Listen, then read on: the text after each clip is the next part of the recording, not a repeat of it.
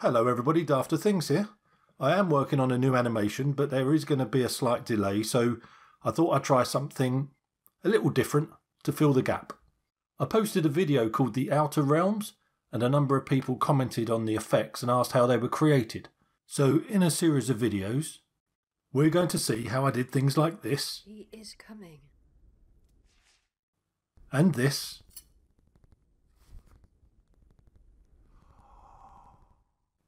And this.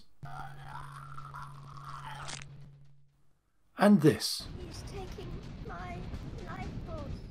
And find out why things like this and this drive me crazy.